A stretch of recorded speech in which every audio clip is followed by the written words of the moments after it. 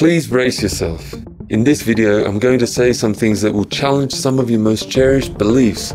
Now, it won't be the first time that I've done that, of course, but I will go further than anything else you have seen on this channel up until now.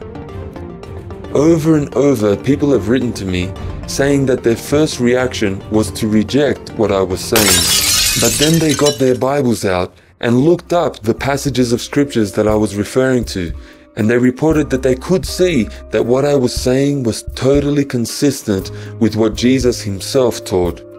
Well, it may not be that easy this time. And that is because I want to talk about what has been happening in the bigger world and how I believe God sees human history ever since the Bible was written. I want you to think about these two very important questions. Where has the Holy Spirit been most powerfully operating all this time? And where has Christ's church, or the kingdom of heaven if you prefer that term, where have they been all this time? When we ask ourselves questions like that, don't we get a picture of a lot of different organizations throughout history? And don't we mentally sort through them all to work out where the real church was and where the real Holy Spirit might be or might have been? So let's think about that for a bit. There is what we call the early church, meaning the people who were mentioned or being addressed at the time that the Bible was written. Most of us have heard how these early Christians were hated and hunted down, not only by the Jewish religious system, but by the Roman political system. They went underground, hiding in the catacombs under Rome in particular. But then there is a kind of sea change, or maybe a derailment, to use a better analogy, where a few years later we see a church which has not only come out of the catacombs, but which is standing hand in hand with the actual leaders of the same empire that had earlier been killing them. We hear that the emperor himself, Constantine, has embraced Christianity. He had a vision from God, or so we are told. In response to that vision, he put a symbol of the Christian cross on his armaments, and suddenly he started winning wars. Constantine, we are told, converted to Christianity because of this. Please note that he did not stop being emperor. He did not forsake all. He did not start living by faith. He did not teach others to do the same, and he definitely did not preach the gospel that Jesus preached. But we are told that from that point on in history, the church ceased to be an underground, hated, persecuted tiny minority, and it became instead the official religion of Constantine's so-called Holy Roman Empire. Very few people have been willing to seriously question whether that transition adequately explains where the true church went at the time. Other similar churches also arose during this period in other parts of the world, and they often became the official religions of the countries in which they appeared. Greek Orthodox in Greece, Russian Orthodox in Russia, Ethiopian Coptic in Ethiopia, even a unique Church of St. Thomas in India. And surprisingly, they all ended up looking almost the same. Ostentatious buildings, loaded with idols, and leaders dressed in fancy robes. This was so unlike the simplicity of those first Christians, the early ones, the hated ones. At any rate, whatever had happened in the Roman Church for the image to have changed so radically must have happened in one way or another in them as well. Still, everyone believed that true Christianity and God's Holy Spirit must have been hidden somewhere in among all of that pomp and power and materialism. Much later, other countries came up with new churches to replace the previous models. Most of these new churches thought of themselves as being the true church, led by the true Spirit of God. These people were able to openly acknowledge that the institutions which they had left were not the genuine article. but they assumed, more or less by default, that they themselves were the real deal. Germans came up with the Lutheran Church. Englishmen came up with the Anglican Church. Scots came up with the Presbyterian Church. And Americans came up with the Baptist Church.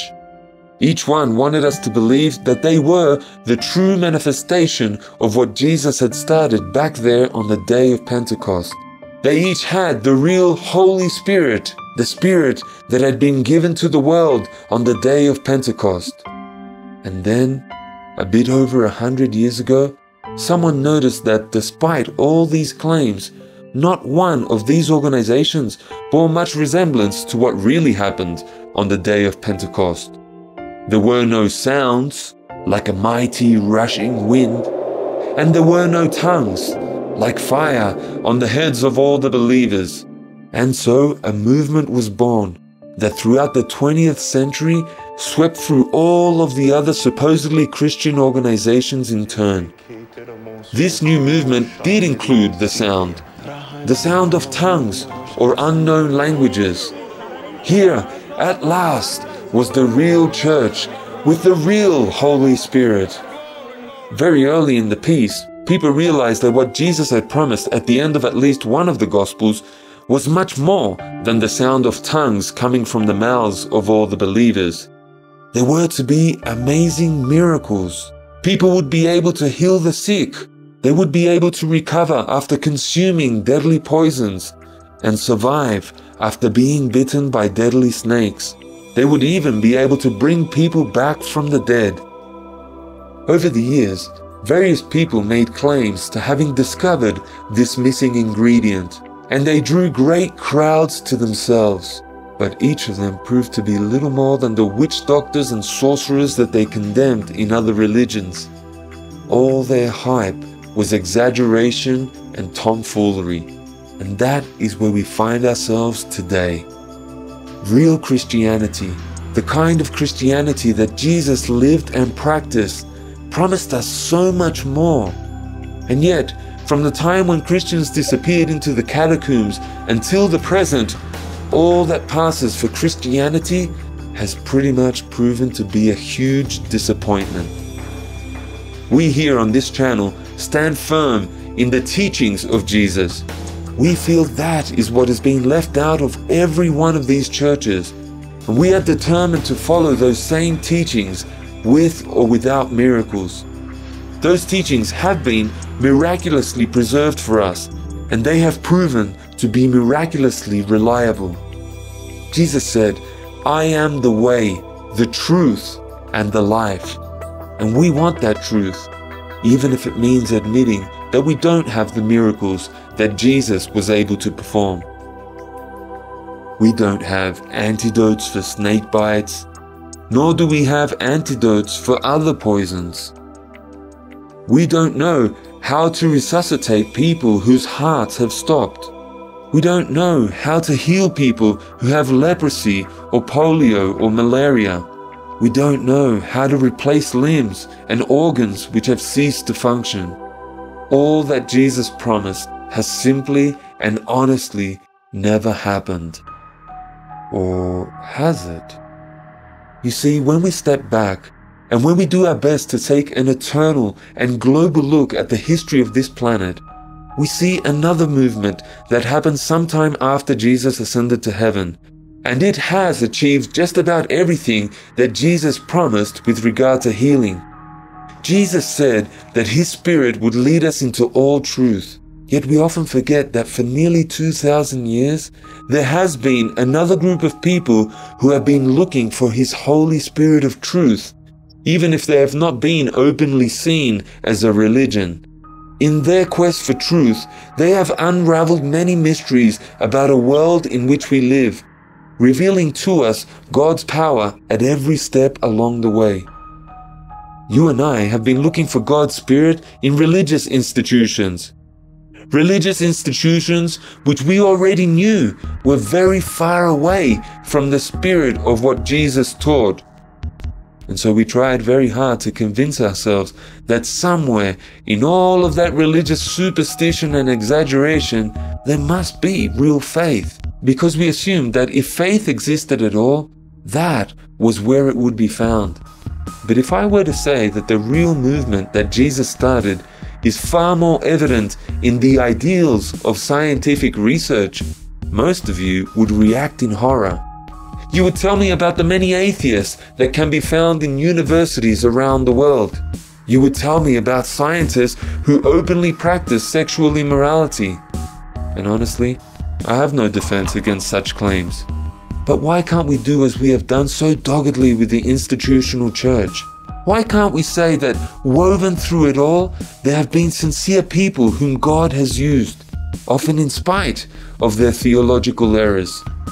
Why can't we say that this movement may actually contain the more sensational aspects of the Holy Spirit that Jesus promised to the world?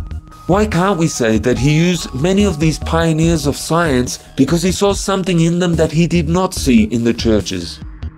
I have personally called this quality sincerity.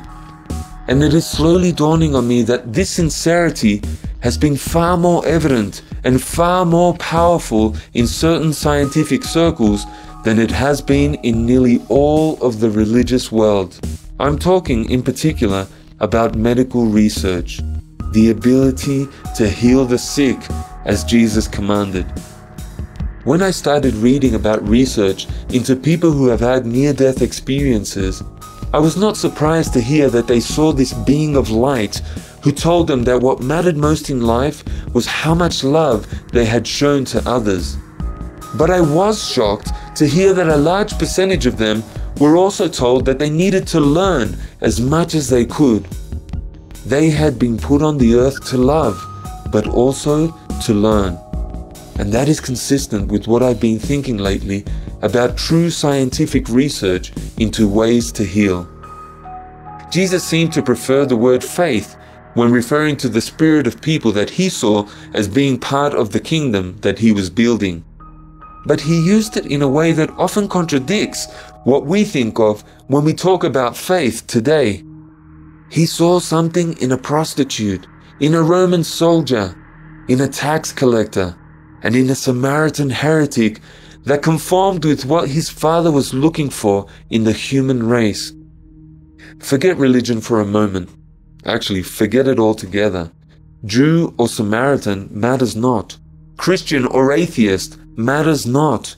God is looking for something else. It may be called faith. At times, it could be called love. Some, like myself, might refer to it as sincerity. But Jesus saw it in the most unlikely people and in the most unlikely places. Now, think about all the incredible accomplishments that have come from medical research since the days of Jesus, when all the Good Samaritan had at his disposal was some wine, some oil, some bandages, and his donkey to take a badly wounded man to an inn where he could get further treatment. What was it, for example, that motivated a man to deliberately expose himself to deadly mosquitoes in order to test a theory that it is mosquitoes which have caused the spread of malaria in so many parts of the world? What is it that caused a woman to ultimately lose her life experimenting with technology for performing X-rays? What is it that has caused so many others to dedicate their lives to finding answers to and cures for the various other diseases that have ravaged so much of the world? What caused some men to deliberately infect themselves with scarlet fever in order to test their theory about the body's immune response? While we religious people have concerned ourselves with trying to prove that God exists, and while we have presented our relatively rare experiences of miraculous interventions as evidence for that, others have been moved by far less sensational motives, by compassion in particular. Compassion for all those who, for example, suffered from polio or yellow fever or any of 100 other diseases. Sometimes that motive was just a hunger to understand how our bodies function, a thirst for the truth in its many and varied forms. But it was a sincere hunger with sincere hopes for the betterment of others. I've lately been struck by how incredibly blind religious people can be. Even when the evidence has been shoved right in their faces, they have rejected it. I think of all the videos that I've made about Francis Chan, hoping that he, of all those people in what I call the religious chain, might have what it takes to leave that conspiracy against God and come listen to the real Jesus of the four Gospels, that he might listen to him and put his faith in him enough to stop listening to all his big-name friends and start obeying Jesus instead. Enough to teach others to obey Jesus as well. What a fool I've been. Francis Chan is not going to respond to Jesus. You don't join the institutional church to find Jesus. You join it for any one of 100 other reasons. For Chan, it's very likely the popularity it gives him, and a way to make a lot of easy money, an escape from the hardships and anonymity of working with the really poor and needy. For the rank and file, it is most often just about being able to prove that you are better than everyone else. Sadly, the same thing can happen if you were to join with me. I know because we have people right now who are working with us for one reason only, and that is to prove that they are better than everyone else. Now, I cannot say for certain who they are, but I discover the truth in this sad reality each time someone leaves us and goes back to some easier lifestyle. They end up embracing the same lie that we have for so many years fought against. The lie that God doesn't expect us to take the teachings of Jesus so seriously. So what I'm going to share with you right now is how I recently came to this conclusion. It came from thoughts about flat earth theory, believe it or not. Well, from thoughts about anti-vaccination teachings too. Hang on, really, it's a whole lot of things, often wrapped up in a more general description called conspiracy theories. Now, don't get me wrong, I believe there is a conspiracy. You can't trust anyone. You see, greed, the root of all evil, is pandemic. It has taken over the churches, and it has always been there in government and in business. It's behind the military, and it has corrupted the media. It's a conspiracy that Jesus recognized and fought against. But modern-day conspiracy theory is, ironically, as much a part of the real conspiracy, the one Jesus fought against, as anything else. You see, conspiracy theories all work on the assumption that you can, through human reasoning, separate the good guys from the bad guys. The bad guys are the powerful, the so-called ruling elite, the biggest newspapers and television networks, the biggest governments, the biggest multinationals, and the biggest government departments, whether it is NASA, the American Medical Association, or the Food and Drug Administration. They're all out to get us, this evil ruling elite. But who are we? Who are these good guys that they are all out to deceive? Well, we must be the little guys, the ones with the little YouTube channels, with little businesses, with little religious groups. And here is where we see the same depressing process at work that has so corrupted the big guys. We say that if we, the little guys, say that something is right, no matter how silly or how superstitious it might be, it is right, simply because we are the little guys and because we said it. Don't trust them, trust us. That is the essence of modern-day conspiracy theories. Now, please take note, this is precisely how religion has operated through history, whether big or small as well. Religion says, if we say something is right, it is right. Trust us. All we ask of you is blind faith, and in return, we will give you salvation. Salvation by faith, right? That kind of attitude can be incredibly hard to overcome. Oh, you can pry people away from one form of blind faith and get them to embrace another form of blind faith, but the attitude behind it all is still the same: blind faith. not reasoned, provable evidence, not humble recognition of what we cannot yet prove, not submission to a process of growth, just blind faith in one dogma or one group over all the rest. And here is what you will find when you try to communicate with such a superstitious person.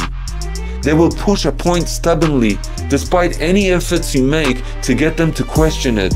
And if you should succeed in pointing out a very clear error in their thinking in one area, then, without missing a beat, they will jump tracks to an entirely different and new argument. You see, their faith is not affected in the slightest by having been wrong in the first round. To them, the first round never happened. And the same will be true for round 2, round 3, round 4, and as many arguments as you can come up with to show them that they are wrong. That can cause great frustration for those of us who are trying to honestly and humbly find the real truth. When we find that we have made mistakes, it becomes reason to slow down and rethink our position, to restate our hypothesis, or to restructure our experimentation. But this is not so for the conspiracy theorists. They just soldier on with the same arrogance that led them into error in the first place. I think back to the day when Barack Obama handed over the presidency to Donald Trump. There's a guy on YouTube named Wayne Levi Price. Wayne had, like so many others of his ilk, been preaching very strongly for quite some time that Barack Obama was the Antichrist, and that Obama would never step down from the US presidency. So I checked out his channel the day after Trump's inauguration. Now, to his credit, Wayne Levi went on air and admitted that he had been gobsmacked by the fact that Obama actually handed over to Trump. He hinted that there may have been something wrong with his calculations, although he wasn't ruling out that Obama might return the next day and regain control. However, by the end of the day, Wayne Levi Price had released not 1, but 3 more videos in which he was already starting to promote new theories. In fact, it is quite likely that he had already produced those videos before the handover, knowing that he was about to be proven wrong. You see, Wayne, like so many false leaders the world over, simply could not and would not acknowledge just how badly he had missed the mark in all those previous videos. He was going to start all over again and pretend the original lies were never said. And that same pattern can be seen in all religious fanaticism. Why? Because they simply are not listening. That is the root of it all. And it is so fundamentally contrary to all that Jesus came to show us and all that He sent the Holy Spirit to teach us. And that brings me back to the search for truth in non-religious circles. Look, I'll be the first to admit that there is a lot of dishonesty in so-called scientific circles too. Atheistic religious fanatics, if you like. They are totally unable to accept even the slightest bit of truth in anything that a Christian believer might say. They really are among the worst kind of fanatics. But I really do think there are also sincere scientists, especially in the field of medical research, where the ultimate goal is so fundamentally linked with compassion. Compassion for people who are suffering physically anywhere in the world. I have a feeling that a large percentage of them do have some kind of Christian faith as well, but that this is not an absolute requirement for God to have used them and given His Holy Spirit to them. You see, about the time that the King James Version of the Bible was being produced, someone formally defined the principles of what they called the scientific method.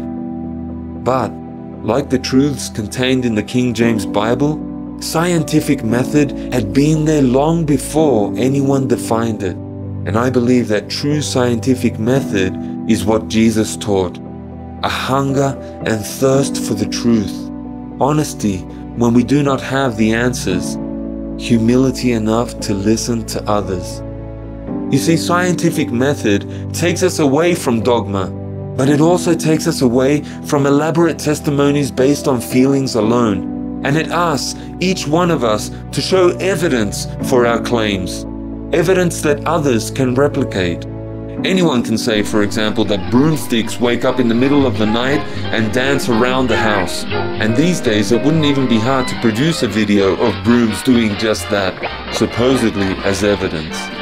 But a true scientist will not be out to sell you on his special ability to manipulate or depict the truth.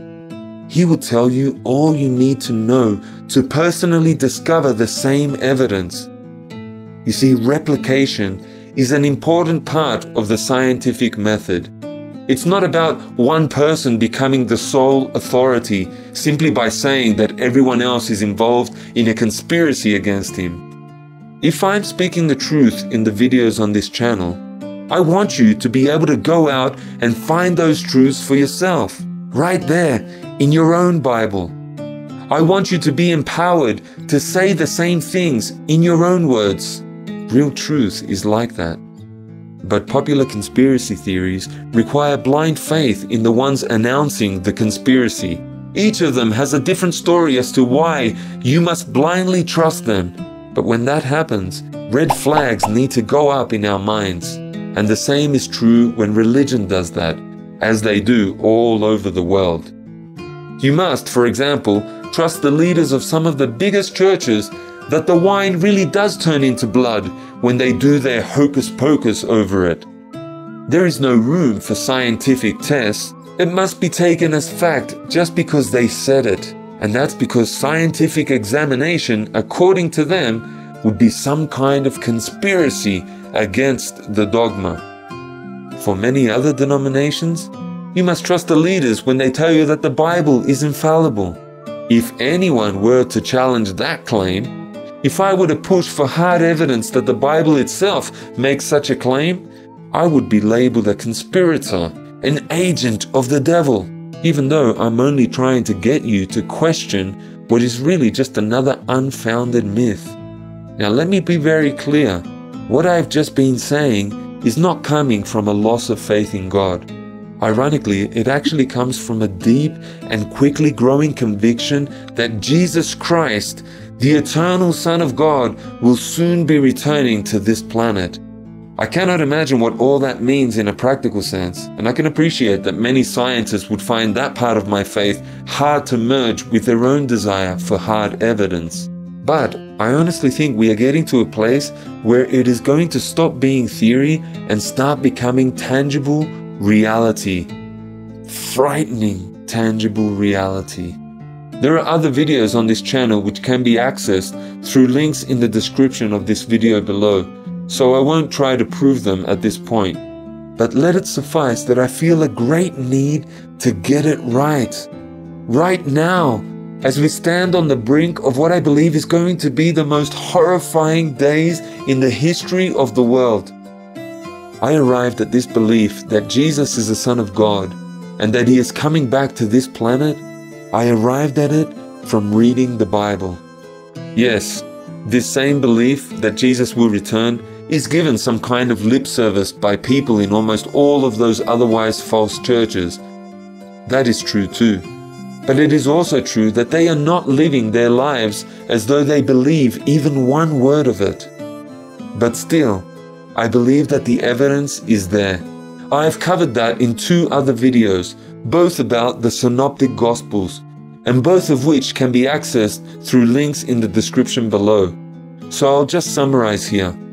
I feel that God miraculously preserved the teachings of Jesus in the 4 Gospels, and in the book known as the Revelation of Jesus Christ.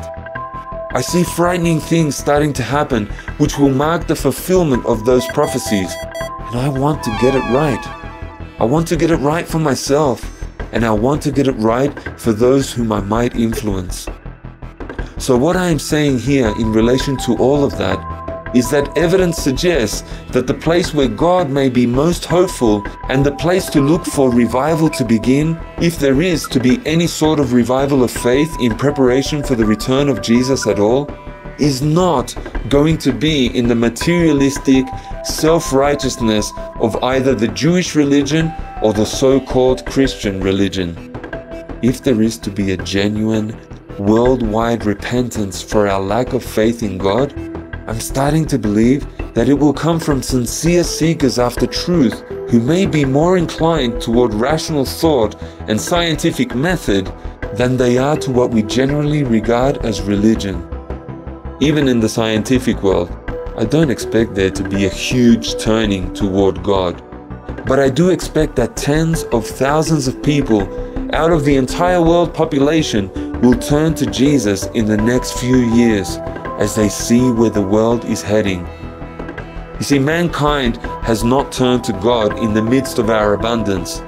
But I think that the overwhelming flood of evil that is about to be unleashed upon the world is going to trigger a desperate need to make contact with our Creator, the only one who can make sense of it all. Forces that are already beyond human control are coming together to enslave the entire population of the world. When it starts to happen, this will no longer be seen as ravings from a madman. It will, I'm convinced, in the next few years, become a tangible, suffocating reality. For some people in some parts of the world, it has already begun. And because of misuse of modern technology, we are going to discover, too late, mind you, that there is nothing that can be done to stop it. No government, no military body. We will either become a part of this prophesied worldwide oppression, or we will die resisting it. And those who choose to resist will become something the Bible calls the bride of Christ. If a few happen to come from the churches, that would be wonderful. But I'm not holding my breath in anticipation. Rather, I expect that this bride of Christ will be people who have learned to accept correction, people who have been trying to find the truth in many different ways, but largely without success. Are you such a person? If you are, I'd love to hear from you. I don't know quite how it's all going to work out, but I do hope that we can inspire one another in the days ahead. My email address is on screen. If you subscribe to this channel and click the little bell icon, that may help to promote the message in this video through the algorithms set up by YouTube. But there's evidence which has just become available to us this week that YouTube may be imposing censorship on this channel, which may make it extremely difficult to get this message out. So I encourage you to please share this video with your friends on social media so that it won't languish here due to any potential YouTube censorship. Thank you for watching. God bless you.